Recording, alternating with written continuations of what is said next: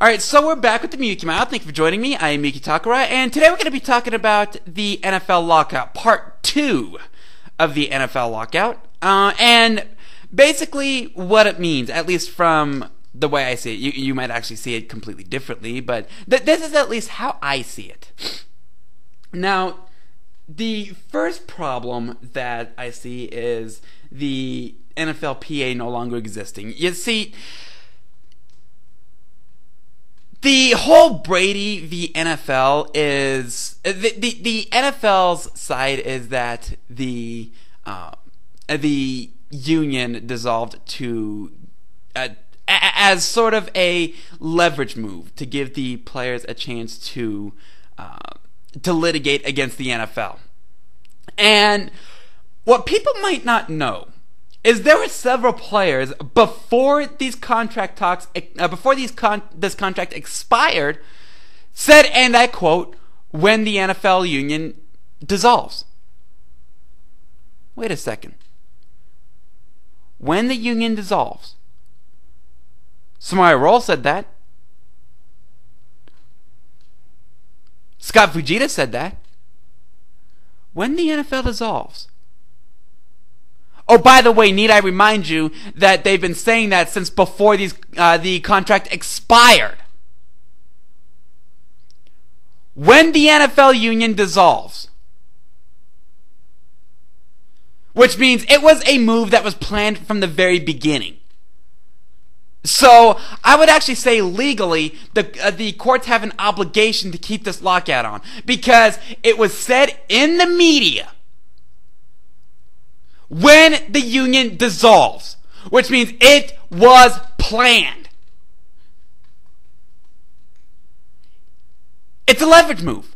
That's the problem I have with the NFLPA dissolving. And sure, they're not, as a dissolved union, they are not allowed legally to represent the NFL players. But what's to say they're not in the background pulling the strings? I can almost guarantee you the union is pulling the strings on the player contract talks. Another problem I have with this is neither side really feels like they need their fans. If they did, we wouldn't be here right now. All right, it's been 2 years since the owners voted to void the contract. Again, another big problem. And I'll get in on that in just a little bit. It's been 2 years since the owners voted to void this contract. They can't come up with something in 2 years? In 2009, I went through, personally, contract talks of my own. You see, the company that I work for is, the workers are represented by the Union of Food and Commercial Workers Union. United Food and Commercial Workers Union. And sure, those contract talks almost led to a strike. And it would have been a really big strike because of the economy. You have one side that holds all the power. The other side really needed to accept this contract. And that really pissed off a few people in the UFCW. We ended up getting it sorted out in about 6 months. You can't honestly expect me to believe a $1 billion a year corporation can't figure it out in 2 years. What? So neither the NFL nor the NFLPA really feel like they need their fans. Otherwise, we would have figured it out already. They would have figured it out already. Now, during a conference call to Tennessee Titans fans, Roger Goodell reiterated that they needed to take it out of the courthouse and into the negotiation table. Here's the problem with that. All sides involved are saying that. Neither side is taking steps to do so.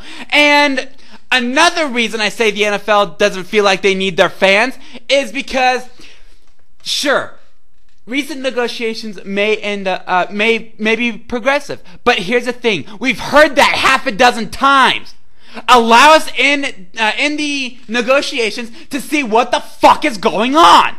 And on top of that, these negotiations, up until this past week where they met 3 days in a row, whoop-de-fucking-do 3 days in a row in Chicago, they met once per month. That's not gonna accomplish anything. And Roger Goodell said, take it back to the negotiation table. But not once did he ever grab the bull by the horns.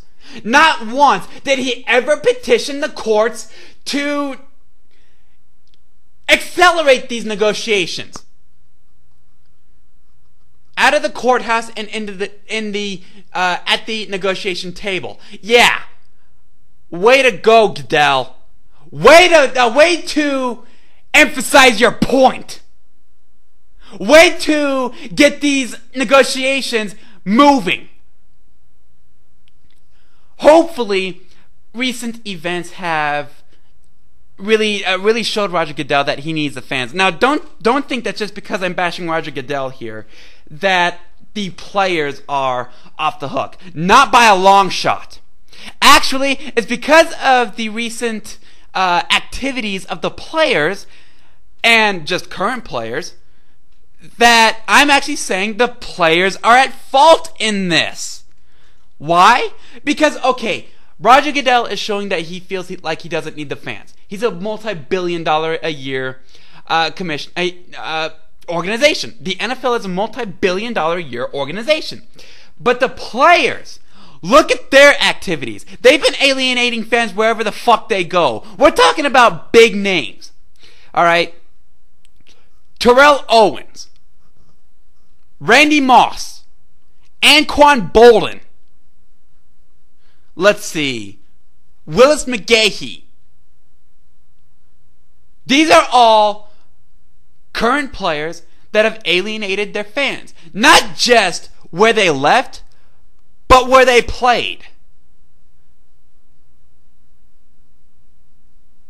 So apparently, the NFL players don't feel like they need their fans. So, despite the fact that I'm a diehard football fan, considering this, I'm actually saying I hope this lockout continues. I hope that they get it through their thick fucking skull that they need their fans. I hope that this season is in fact canceled. Because then neither side is gonna get paid for an entire fucking year. Then maybe, just maybe, they'll get it through their thick fucking skull and say, okay, we need to sit our asses down in these chairs and figure something out. I'm a diehard football fan. I don't want to see it canceled. But I think it's the best move for both sides.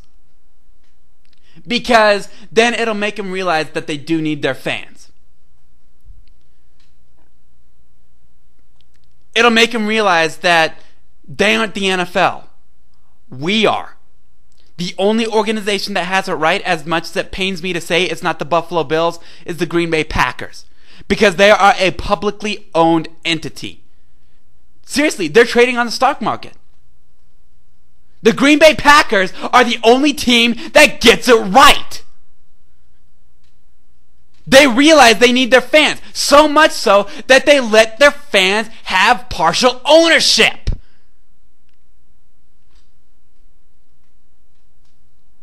Why can't the rest of the NFL figure this out? I mean, even if they don't want to let their fans have partial ownership of their team, the fact of the matter is moves are made based on the fan base. I mean, look at Josh McDaniels.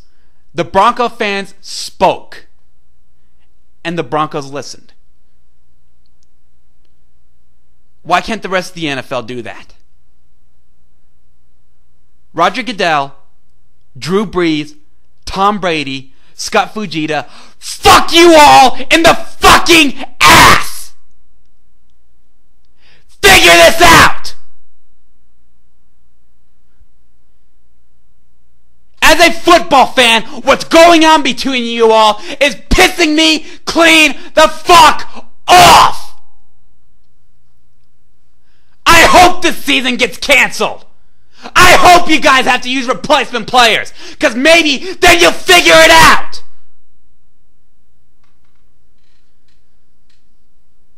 So now that that's done, coming up next on the Miyuki Mile, if there's no big news, we're going to be talking about something else. You know, I haven't figured that part out yet. I haven't got that far ahead. But coming up next, we're going to be listening to Candid Friend, a remix by Golden City Factory. This is the theme song to the Nitori character from Toho. I think it's Toho 11. I could be wrong. Don't quote me on that one, but that's what's coming up next. You're listening to the Miyuki Mile.